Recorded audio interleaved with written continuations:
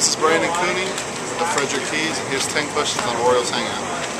Brandon, what's your favorite song to enter the bullpen from? I'm a big Lil Wayne fan, so it'd probably be Fireman. A little old school. Alright, if you could add one more pitch to your arsenal already, which pitch would you add? You know, I got 3 down, working on a changeup, so it would help me a lot with lefties. So I'm really trying to get the changeup, so I'd have to say that. Alright, bases loaded, full count. Bottom of the 9th. 3-2 count. Which pitch are you going to and why?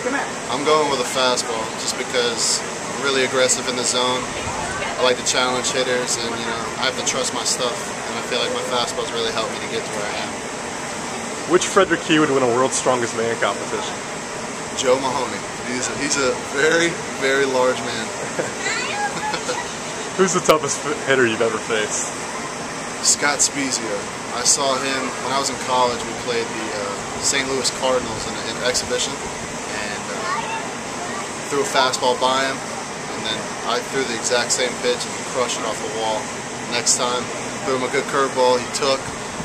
I doubled up again, crushed it off the wall, so I didn't really figure him out. Alright, if Denny Hawkins stepped up to the plate against you, how would he fare against you? I don't know, you know, Denny's been out of his game, so I'd have to say I'd fare well. He could strike him out? Maybe. He's got good emergency hands, so I'd probably bust him in, maybe see if I can get a chopper back to myself. Alright, what goals do you have for this season? Well, I'd like to, you know, I just want to stay consistent. I don't want to have, you know, be up and down and up and down. I want to have all my pitches, and, you know, I'd like to say around 3 ERA, have a good opportunity to save ratio. So, I mean, I don't really set numbers. What's a typical off day like for you? Off day? Sleep in, probably till about 11. Try to stay low key, maybe go do some golfing, maybe I'll go to the mall. Nothing too crazy. Why is FAU such a powerhouse for Orioles talents? You know, we have one of our Eastern Cross checkers is an FAU alum, so a lot of the teams that go to scout in South Florida, they end up at Miami, and you know, they'll go to the East Coast, the West Coast, and they'll go see Florida State, Florida.